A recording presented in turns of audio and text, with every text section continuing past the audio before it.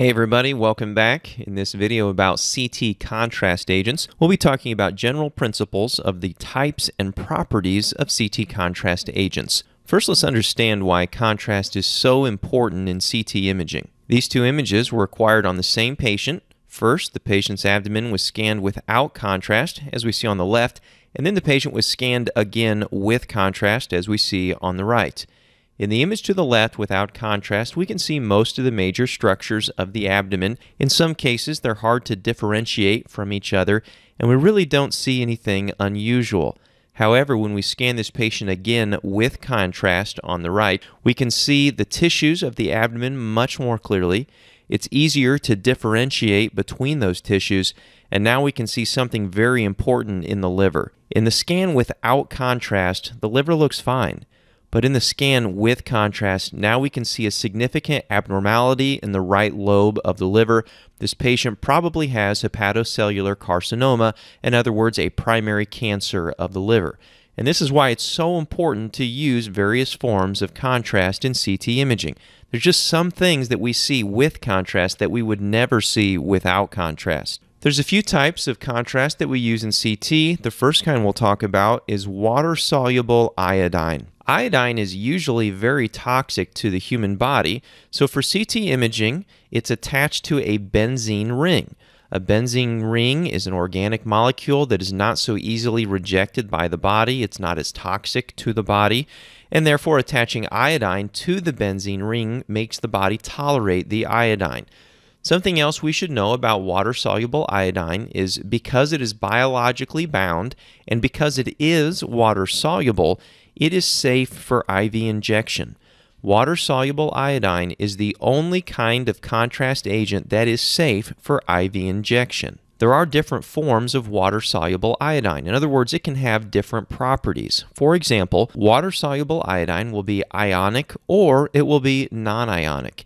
And water-soluble iodine will be considered high osmolar or low osmolar. So first let's talk about what it means to be ionic or non-ionic.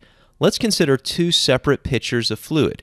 These two pitchers of fluid are identical in every way, but in the first pitcher of fluid, we are going to place an ionic contrast agent.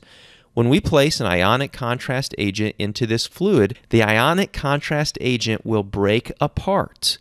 So the molecule, which originally was one molecule, now has broken apart into multiple molecules. In addition to breaking apart, these individual particles also become charged. And this is the idea of an ionic contrast agent.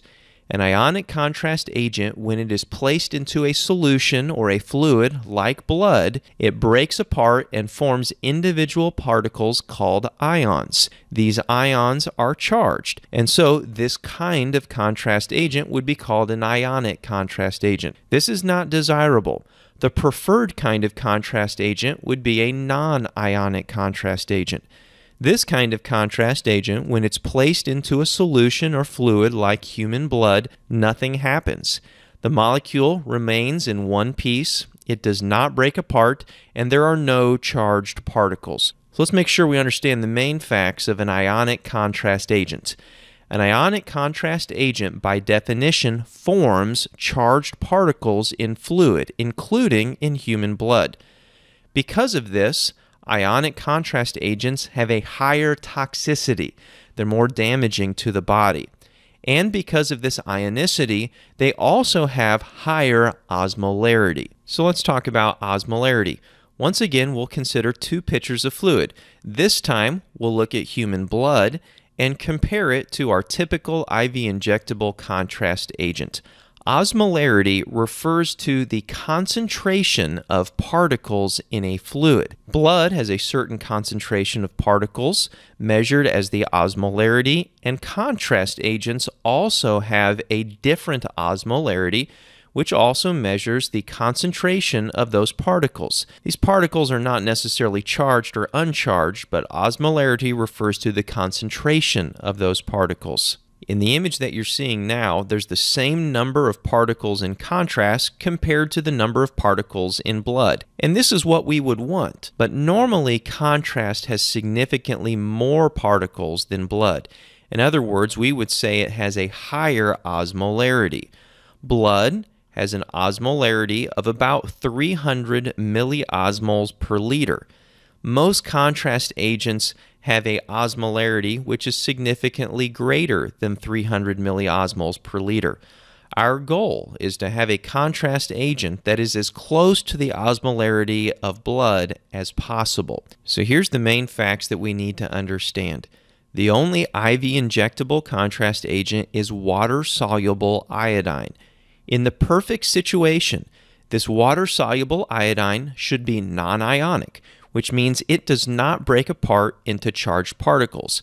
Additionally, our preference is to use low osmolarity contrast agents, which would mean that the concentration of contrast should be very similar to the concentration of blood. Here's a few examples of different kinds of IV injectable contrast agents. All of these contrast agents are water-soluble, but you can see that they have different levels of iodine concentration. Some of them are ionic, some of them are non-ionic, some of them have a very high osmolarity, and some have an osmolarity that is very close to that of blood. Let's look at Visipake as an example. Visipake is non-ionic. You'll also know that this particular example is called Visipake 320. Sometimes this number 320 is mistakenly referred to as the osmolarity, which is not correct. 320 refers to the concentration of iodine in the solution, but not to the overall osmolarity. Visipake 320 has a very low osmolarity of 290, which is almost identical to the osmolarity of blood. Therefore, Visipake, because it is non-ionic and because it has a low osmolarity, has a very low toxicity to the body. Besides iodine, there is another type of contrast that's sometimes used in CT, and that is barium sulfate. Barium sulfate is completely different from water-soluble iodine in several ways. For example, barium sulfate is not water-soluble. Because it's not water-soluble, it is not safe for IV injection. Barium sulfate is only used in the GI tract. Sometimes the patient is given barium sulfate orally. We might give the patient barium sulfate rectally, but we would never use barium sulfate for IV injection. It is not water-soluble. Also, we should understand that barium sulfate used for CT is significantly less concentrated than barium sulfate used for fluoroscopic imaging. They are not interchangeable. Barium sulfate for CT imaging has a concentration between 1% and 2%. Here's an example of what can go wrong. The patient in the image to the left was scanned shortly after receiving a fluoroscopy procedure. That fluoroscopy procedure used 40% barium. That barium was so dense that it caused significant artifact in the image. This particular kind of artifact is what we call beam hardening. That's the appearance of streaking throughout the image. Compare this to the image to the right.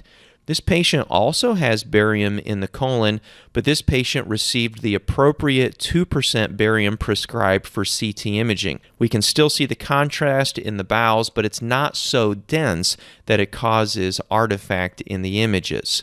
So that's an overview of the different types and properties of CT contrast agents.